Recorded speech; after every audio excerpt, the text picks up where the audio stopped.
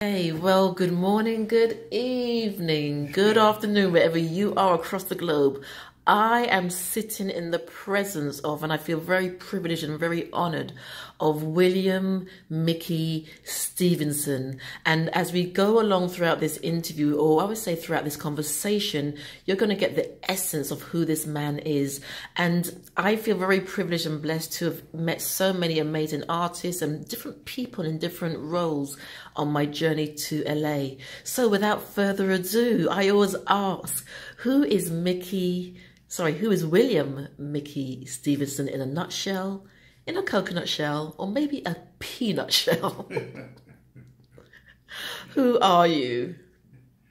Who am I? I am, or was, shall we say, the A&R director of Motown Records. And I ran the whole music division of Motown for about 10 years, the original Motown, with Stevie Wonder, Four Tops, Vandellas, Supremes, Marvin Gaye, Funk Brothers, and I can go on. But beyond all that, beyond the person who ran all that, I'm going to ask you again, who is William Mickey Stevenson? Who is the person behind all this, or the essence, I should say? Well, from my point of view, who I am is a person that the man upstairs, God, chose to do a task. Since he made the choice, I was doing it without the knowledge of what I was doing, but I was doing it because of the gift given me.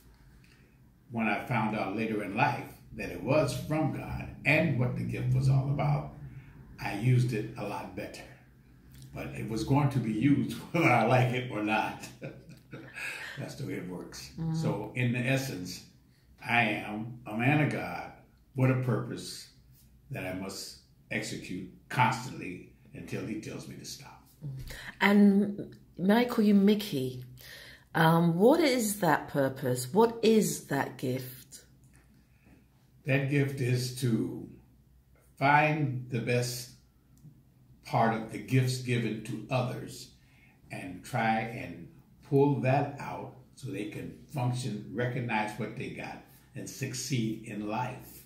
So that as they succeed, do what they are given to do, they can also say to others, I have a gift given from God, and here's what I do to help others. And it keeps going and going and going.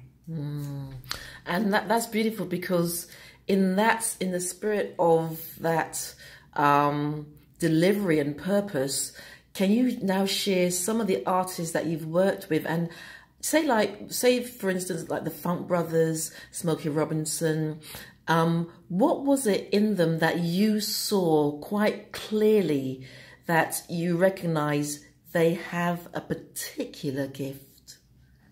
Well, not to take the credit for anything, my point is that once in the beginning, I didn't know that I had the gift for this. I thought I was just, finding moments or something in someone that I could say something about or help develop. I didn't know that it was purposely put in my being. Okay, now, but I noticed that in the process of dealing with different artists, that I got more sensitive and I got better results. And that separated some from others, artists I'm speaking of. In that process, it let me know that I had something special, that I could pick these people and help them develop what they were doing. That's when the spiritual side connected with the human side in me as a human being. And now I started looking for that feeling, for that inspiration from upstairs. And in the end, I just let it go that that's what it's all about. So the choices I make were on purpose because the people that I met, like the Four Tops, the Funk Brothers, individually, each person I had a connection with because they were put in my path to connect with. You see? So I feel an amen coming on. So that put together with what I learned about myself, that you didn't just walk in my office, or I didn't just see you on the street or hear you play. It was a purpose for me to go there to hear you, to connect and work with you. The bottom line is, in my opinion, we all are here for reasons. We all have gifts, more than one. Now, it's the people that God send to you or you run into that will help you develop the gifts that you have that makes it all come together. Also, we have the negative side, whereas there are people that you are running into that meet you that will try to pull you down from recognizing that you have something to offer. That's a real battle for human beings. And thank God we got to be alert to recognize the ones that mean something and ignore the ones that don't mean something for us. Very difficult. That could be family, people, friends, whatever. Don't leave anybody out of that stuff. Definitely. Okay, because the devil is a very smooth guy. He's been around here a long time. Okay, so first you got to recognize you're on. I hope I'm not taking you on a trip, but I'm just giving you, this is all a part of who I am. No, that's absolutely fine, because what you're talking about are real attributes that we need to develop within ourselves, and also it is a reality in terms of what's going on out there. And I very much believe that what we see as the negatives, oftentimes those experiences are to keep us on our feet. Those experiences are to keep us looking into our mirror of truth to say what's working and what's not working and why is this in my space. And then also it empowers us later down to recognize when that energy is coming again. You're thinking, I am walking that way, because you understand and you see that energy. You know, what you just said is what I call wisdom. You're acquiring wisdom and knowledge, and you get that from the path that you're walking on. You begin to separate. If you ignore that as wisdom and knowledge and take it as, oh my God, that's not right, not for that. It's for you to say, when I see that again, I will recognize how to handle that. See, most people take it the wrong way. It's not that something bad happened to you. Something was put in your path so you can acquire wisdom and knowledge. If you ignore that, you're not getting the lesson. You go sit in the school, you sit there all day and listen to teachers teach you, and you're there for wisdom and knowledge, and you go out to toss it away. Well, the life's wisdom and knowledge comes from people and things around you as you walk through life. Yes. That's the school, you see. So you got to take that into consideration, and you say, okay, I got that. I got that. Some of it hurts.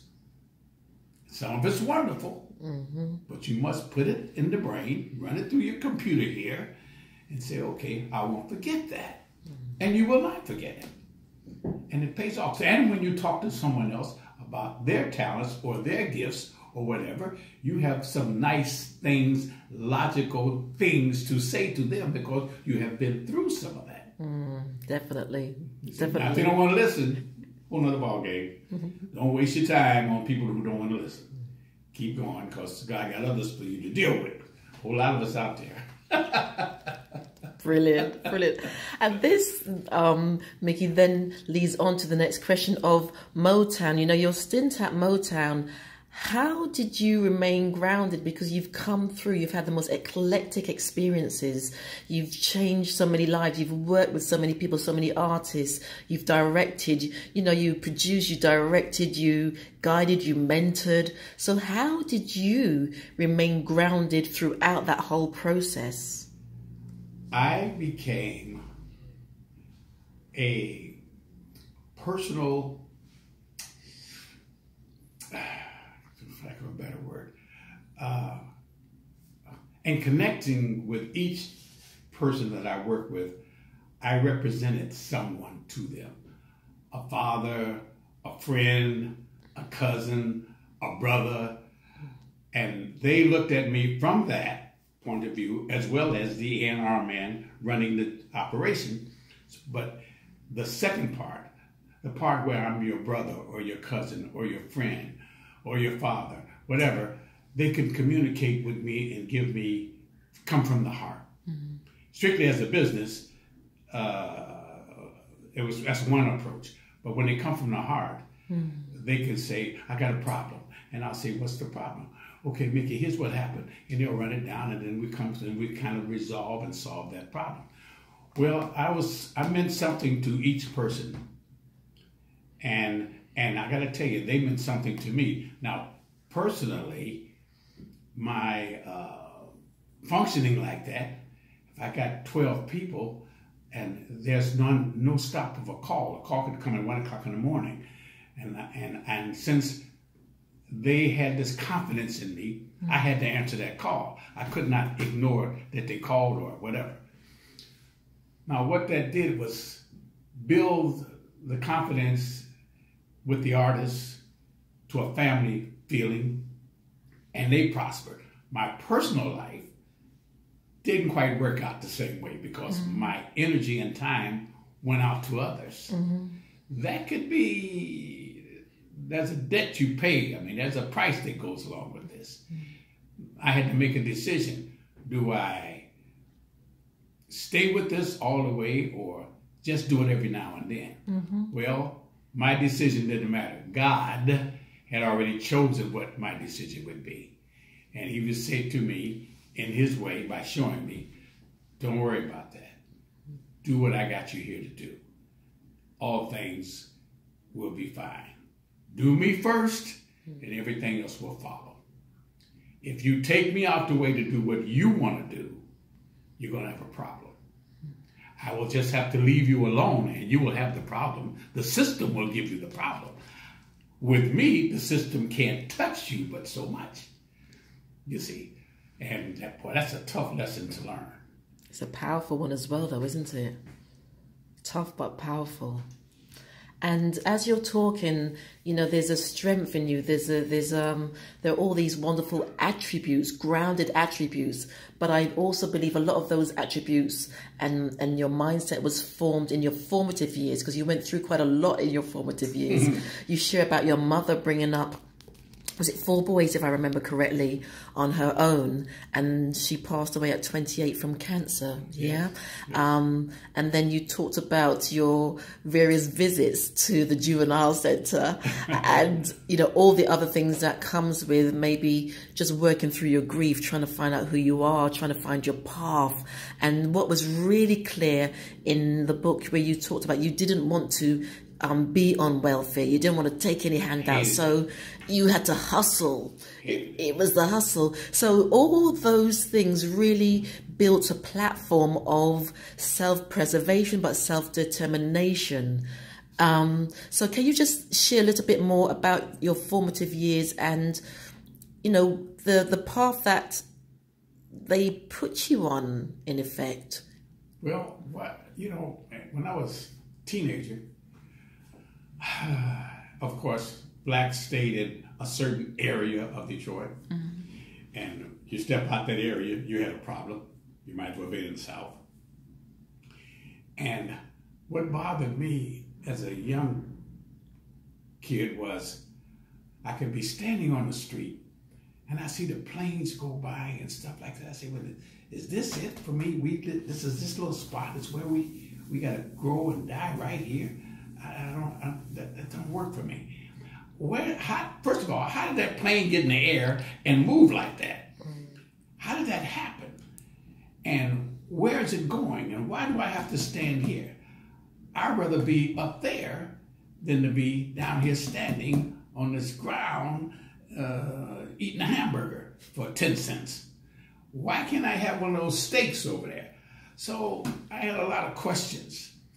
And I figured that not knowing this was already being put in my head, I just thought, I'm thinking of all this for me, that this is not right. It's got to be better than that. So my desire to be better took me in a lot of places, not good places. You know, so I was into hustling like everybody else and surviving, but I didn't want to stand still in none of that. I thought I'd use this to keep going till I can get on one of those planes and see where is it going, so I can see where it's going. At any rate, that was a constant grind for me, and I never stopped. I mean, I remember working for a Sam Bazzesi and Sons grocery truck, where we pick up fruit and groceries and stuff and take them way up into the valleys in Michigan. And the old guy would get out of the driver's seat and tell me to drive the truck. And I said, I don't know how to drive it. He said, well, you're going to learn. But he was such a powerful old guy. And with him, I learned that you can do anything if you put your mind to it. If you say, no, I can't, you have already stopped yourself. You got to take a shot. Now, you got to have somebody to tell you, around you to say, don't say no. Yes. Don't accept no for an answer. Yes. Try it. The worst thing can happen is you learn something. I took that with me throughout life, you see. So as a matter of fact, when I got with Barry, he said to me, well, you know, this is a thing I want you to do, the A&R with the music business. He said, can you handle it? I said, I can do anything. That was my running. If it's music, business, I'm your man. I can do it. And that leads nicely into your book. If you just hold up the book so that we can see the book. You tell your story in the book. Motown's first A&R man presents the A&R man. Really? What is? How would you break down A&R? Artist and repertoire is what it's saying, but for the job itself is you find the artist. Mm-hmm. That's where we were talking in the beginning. I got to make sure that you got the gifts, that you want to bring that gift forward. Mm-hmm. So say you have a gift to sing. All right, so when I hear you and I hear that voice, I said, okay, you have a gift. Now, I got to also study you to see if we'll be able to work together. Yes. Because egos and all kinds of things come with the gift, and you may not be able to control that. Now, you could have the greatest voice in the world, but we can't work together. It's not going to happen. You got to learn to control yourself, or you're going to reach a wall with your gift and not go any further. Now, that could come from the people around you and disappointments and things like that, and relationships can cut that down. But my job is to see if I can get you to get over that and do things for yourself. Brilliant. You see? So that's my job. First, I see the gifts. Now to get you to do things for yourself. If you can do things for yourself, then you can do things that I'm going to suggest that make yourself better. You got it? All right. So that's part of it. Mm-hmm. Then the other part was that I have to find the musicians and the others to make this music or your gifts take on a greater sound. Mm. So each person was separately picked to make that happen. And that gave us, shall we say, a family, an organization, a family. The producers, the writers, the musicians, and myself, we had to have a respect and love for one another. It's okay to argue every now and then, but before that argument is over, we got to resolve that and let's get down to what we're here for. Brilliant. And when you put that in the picture, the arguments don't last too long because the goal is the key. Mm. So I hope I didn't get off the subject. No, because this is really important because, you know, interviewing a lot of artists, I always say old school artists or legend. Well, Gerald also said not legendary, classic artists. Classics and legends are those who've passed on. But, you know, having those bases of value systems as a platform to leap off from, to work from, if you don't have that base, then you know, when you start to move on up the chain, it creates so many other stuff because you're bringing that stuff with you. And also it's about having the tools to manage so that even if something erupts halfway up, you've got the tools and the understanding of this is what we need to do in order to leverage this out so it doesn't walk with us into the next part of the journey. So that was absolutely fine what you shared. And I know that you've worked with so many people, Mickey. Can you share maybe one or two? Because I know you play golf with Smokey regularly. We play all the time. We played yesterday. He took my money. Okay, so let's start with Smokey. What was it like working with Smokey? What did you initially see in him? Smokey was there when Smokey and Barry were together before I got there. Okay, apologies. So that's when we were just getting started with the Motown operation. But Smokey in school, he had his group singing around the colleges and stuff, and I had my group. So we knew each other. And he would say, as a matter of fact, when we met together at Barry's apartment, Barry said, Smokey said, "Man, Mickey, what you doing here?" And Barry said, "He's going to be the A&R man for our company." And he said, "Oh man, that's great." And Barry said, "Well, what's happening?" He said, "Man, this guy we would battle our groups around the city, you know, working for different parties and stuff like that." He said, "Man, this guy would wear us out all the time because my group was always better. Or not better. See, we sung jazz and he sung R&B. See, so they kind of looked up to my group for that purpose." And he said, "Oh my God, man, Mickey, you're gonna. I got a session coming up in 2 days. I need some musicians for that." And I said, "Don't worry about it. I got this." So we hit it off together right away because we knew each other from high school and all that. And he's never changed. I used to tell him, I said, "God has really touched you because you can come up with some of the dumbest things to do and don't have no problem. Anybody else do that, they'd be in trouble." And I said, "So he's keeping you out of a lot of mess because he got plans for you." And Smokey, to this very day, always give God the glory. And I told him, I said, as we got older together, I said, "Listen, my brother, as long as you keep doing that, you're going to be around. Because you stand in front of 5,000 people and say, 'God made this happen.' Others can stand in front of 10,000 people and say, 'I made this happen.' And they're no longer here." I say, so every time we look at it, you and I are still standing here because we say where it came from. And that's the whole purpose of him giving you the platform. Not for you to say who you are, but to say who he is. You see? And if 2 people get the picture out there, we've done a job. If 100 get the picture, fantastic. Our lives get extended. So, and I said, you got no problems.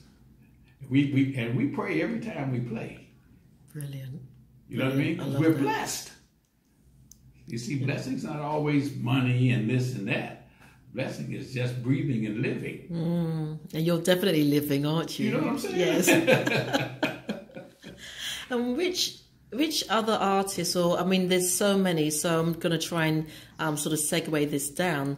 But if you can, what other 2 artists that you've worked with or come across who have really stood out for you? Not, and this is not saying that there aren't others that have stood out for you, but you know, what's coming to you now? Because I'm just giving of course, 2 choices. Stevie Wonder. Oh yes. When Stevie came to me through my assistant, who was Clarence Paul. He and I used to do Sam and Dave kind of songs around the country. And when I took the job with Motown, I brought him in because I felt I owed him because he's taught me some things. And I said, okay, come on. Anyway, he brought Stevie Wonder to me. And I had my doubts because when I found out in the book, I explained more about, you know, what am I going to do with a kid? You know, I got problems. I don't need no trouble in the studio with Motown with him and all that. Bottom line was, when I made the decision to listen to Stevie and deal with him at 11 years old or something. I said, wow, God has definitely given this guy a gift. I mean, this is incredible. Now, how do I deal with an 11-year-old kid? How do I make that, make that gift come forward? That's kind of tough. But the Lord said, it ain't tough. This is going to be your easiest job. At any rate, working with Stevie and watching him develop was incredible. And I used to have other people come in to me to audition, and they would say, well, I need to have a piano and I need some musicians and I get my voice together. I say, hang on one second. I say, Stevie, come here. Sing a song right quick. Mm-hmm. Stevie starts singing out of no, bam, sing. Then I tell the person who auditioned, see, he ain't got no piano. He don't have no music. If he had music, he couldn't read it, no way. And he can stand there and sing, and you tell me you need all this? You better think about what you're saying to people. And I used him, but that's a shocker, They come in with their egos. Mm-hmm. The gift now, but they got egos and this, and they got to have this, got to have that. And then here's the guy, 11 or 12 years old, no piano, no music, no nothing, just stand right there and sing right off the bat. Now that puts you in a very uncomfortable position. So I said, why don't you go back home, get yourself together, and when you can come back and do what this blind kid can do, then we'll talk. But I watched him grow. He would study every producer in and out of their offices, watching them write music, and he would absorb things like a sponge. And it was just absolute magic. Same thing with Marvin Gaye. Marvin Gaye came, Barry brought Marvin Gaye to my office. Yeah. And he said to me, I want to hit on this guy. And I said, Barry, Marvin sings jazz. We don't do jazz. Ain't no percentage in that for us. He said, I didn't say jazz. He said, I want to hit. Now you say you can do anything, right? I said, yeah. He said, okay, give me a hit on Marvin Gaye. I said, how much? He said, what's the deal? Now we always bet on everything here. Uh-huh. He said, okay, $500. I said, no. This is a tough one. $1,000. He said, okay, $1,000 bet. So I had to sit Marvin down and get him to understand that he was originally a gospel singer. Let's get back to the soul of the music. Now I know you want to be Nat King Cole or Andy Williams, but can you hold that for a minute and let's go the other way? It took a little while to do that with him. We started writing together. But as we were writing songs together, I could see that he had a whole nother thing going on, a whole nother gift. Other than his voice, he had something to say. Then he had it to say. And I said, wow, this guy's got a lot going on. I eventually got him to record a song. And I did it in our writing songs for other people. In our day, we had tape recorders. And writers would sing their line and you sang your line and we record everything so you don't lose anything. So what I did was, in essence, I clipped all my verses out, taped all of his together. And then he came in one evening, I said, I want you to listen to something. And I played the song where all his verses ran concurrently, soulfully, spiritually. And I said, hey man, instead of us giving this song to the contours of somebody, why don't you do this song? He said, man, but I was going to do some jazz. I said, I'll do some jazz. But in the meantime, this could be a hit song with you and take me off the hook with Barry. So in essence, he agreed to do it for me for the sake that I would do the jazz album. So when we cut the tune, I think it was Stubborn Kind of Fella. And I walked up to Barry with the demo in my hand. I said, okay, give me my money, man. He said, give me my $1,000. He said, wait a minute. I said, hold it. Here's the tape. Go to your office, play it, and then tell me what you think. He took the CD with her, went upstairs, played it, came back down, reached in his pocket, pulled out my money, give it to me. He said, man, how'd you do that? I said, you don't want to know. But Marvin, from that point on, of course, I kind of talked him into doing the album, but I promised him, his R&B album, because the song took off. Then, of course, I made a deal with him that I would do a jazz album, and which I did do a jazz album with him. Mm-hmm. But in working with him, the thing that I saw that he had to say slowly started coming out in his writing, mm-hmm. in his attitude, politically. We'd have meetings, not meetings, but talking in the office, waiting to go in the studio, and he'd get right into a political conversation. And I mean, the guy had something to say, and it came out in his music, mm-hmm. Which was great. So he had the voice. So of course, the gift was given him for a wonderful purpose. Surrounding sources was a battle for him, but but he was wonderful. He was wonderful, and to watch the way the Lord used him was incredible. Mm-hmm. And the Funk Brothers individually, they were incredible. Each one of them, they all had something to say, and they all. It's amazing. As I met them individually, uh-huh. and I brought them in, there were musicians in Detroit that were very good. Mm-hmm. But they were set in their way, their egos and their prides wasn't going to work for me. Like I say, when you're on a mission, mm-hmm. you are guided to the right people, or the right people will come in your space. You just got to recognize. Now, a lot of other people are going to come in your space too. You got to know when to walk away. But there were better musicians. Not just unfair, not better. Let's just say they were very good. But it wasn't going to work for me. Mm-hmm. And the ones that I had the fortunate to run into and talk with that had it, they all had individual problems. Mm. And they felt that if they got with me, that some of these problems would be solved. Is that because of your reputation, but also because of who you were? Was it a combination of both? I wasn't really anybody then to talk about. But they knew me from, if I make a deal with you, I stick to the deal, even if I lose on the deal. If we make a deal, it's your reputation. Yeah, we got a deal. Now, but I demand that you stick with your end of the deal too. Not ask, I demand it. Mm. Now, if you don't want to take the demand, let's not do business. Real simple. Let's just stay friends. Mm. You know what I mean? Because if I can commit, you got to commit. Yes. That was the deal. Yeah. And sometimes I had to pay off because it didn't work out, but I still made a commitment. And so that I was known for that. Yeah, your reputation preceded you. Oh, yeah. And Mickey, this year it's 60 years of Motown, celebrating Motown.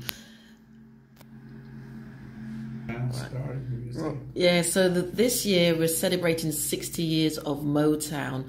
What's on the cards? What's coming up for us all to delight in and to revel in and to reminisce in and all those wonderful things as we celebrate with some incredibly incredible people? Well, we have this show coming on. I think it's next month. I'm not sure. Of 60 years of Motown. Okay. And the wonderful thing was to see those of us that were there is amazing. And to look back at Motown, okay. And the timing is so phenomenal. You know, I love telling people that I say that Detroit was a place where we made cars, yes. not music. And the music was made in Chicago, Chicago, Los Angeles, New York, Nashville, all that sort of thing. And the people picked and chosen by God to start this organization, this Motown, were not in that caliber. We were in a whole nother world.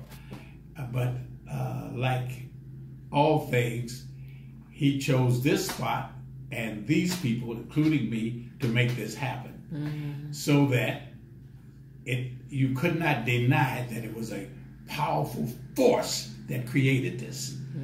And we went past all the major companies in the world in music. with all the greatest writers and musicians and entrepreneurs, and we passed all that up, went right past all of them. Not knowing that we were going to do this, we just went at it to make a living. Mm-hmm. But God had another purpose for it, and it went past all these companies. And I'm saying that to say, whatever was chosen, or whatever he chooses, lasts forever. So I'm not surprised of the 60.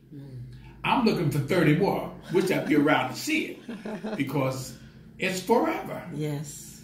You know? And to see this for the 60th anniversary, as I look around at those of us that are there, will be in the TV show and all that, it is amazing. The energy was still the same. The conversation was still the same. We are still a family. Brilliant. That's incredible. That's key. Talk like we never left each other, as if we were at work every day, because it wasn't work. That's another point. When you're into something that you love to do, it's only a job, but someone looking at you. To you is a joy. You need more time. Big difference. And Mickey, I'm trying to wind down, but I keep getting so many other questions coming through. But for you, on the days, that's if you had those days, on the days when sometimes life did feel difficult, on the days when you thought, do I have to get out of my bed?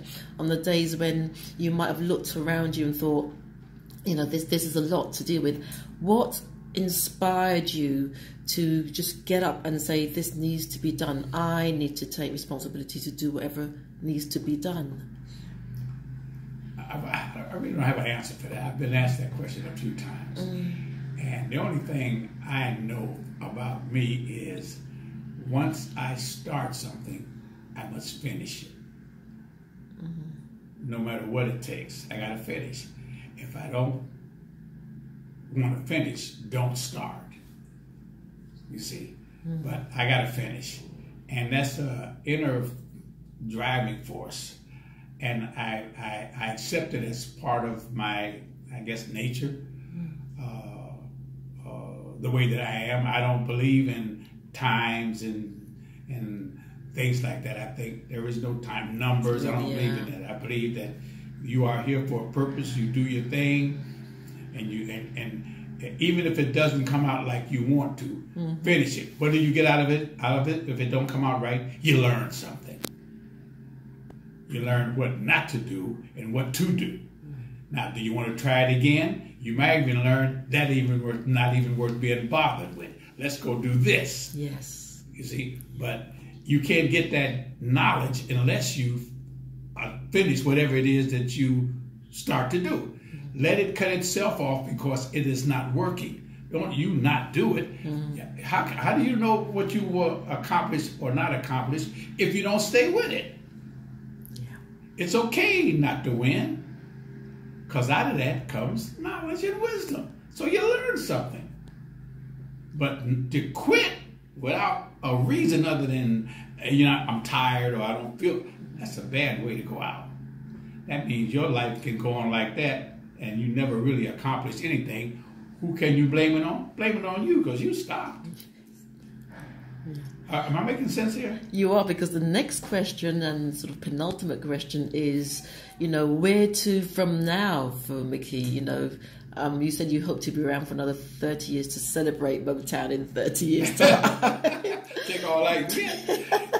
In the book, in the Bible, I don't know who was. One of the kings said to God, it's supposed it's time for him to leave here and go to heaven. He said, can I get 10 more years? And the Lord said, you've been pretty good. Okay, you got 10 more years.